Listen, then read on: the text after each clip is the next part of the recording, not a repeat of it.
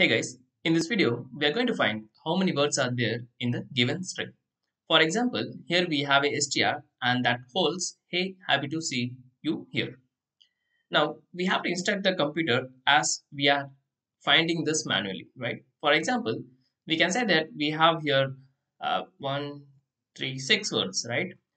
And we know that because between each and every words we have a space. So the ideal goal here is to find the spaces, and based on that we can find number of words we have.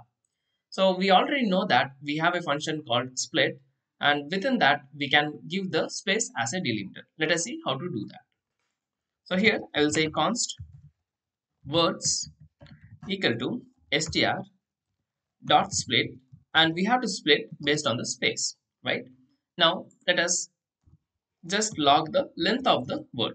So words dot length, and that's going to give us 6. So in this way we can find it very easily. So split basically returns us the array object. Now based on the array we can find the length using the property called length, right? But there is a problem. For example, if I add space here and here as well, we can get the output as 8. But because of the extra space, system is calculating because in the delimiter we have passed as a space. To fix this, we are going to introduce the regex. Now, we didn't learn the regex a lot in detail, but definitely I will make a separate video on that. So let us see how to fix this using the regex concept. So here, I'm just going to again use the same concept, str.split. And within the split, I'm going to pass the regular expression instead of just a space. So here I have to say new, and then followed by a regular expression. And then within this, we have to pass double slash and then space. So space in the sense, S in the sense, it is going to look for the space. And of course, we have to find multiple spaces. So I'm just going to include the plus sign here. Now let us try to store this in a variable. So const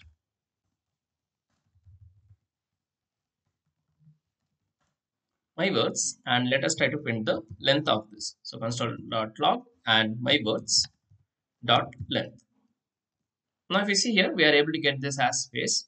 Now 6 doesn't matter how many space I introduce, it is going to give us this 6 as a value.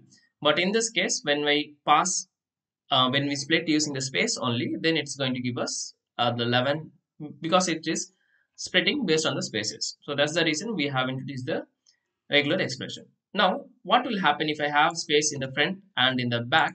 Then of course it is going to give us again the wrong answer as 8 because we are splitting the string based on the spaces and it is also spaces, right? So that's the reason. We can solve this using the trim function. So here before splitting I can introduce trim, and that will fix my problem again. So trim in the sense it is going to neglect the first space and the last space in the given string, not in between the string, right?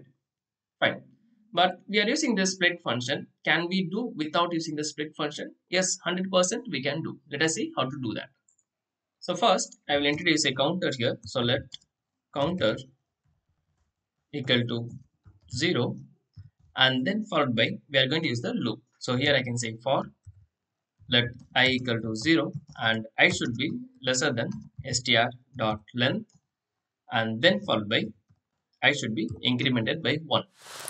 And within the loop we are going to check the condition if str dot char of I. So we are checking each and every character.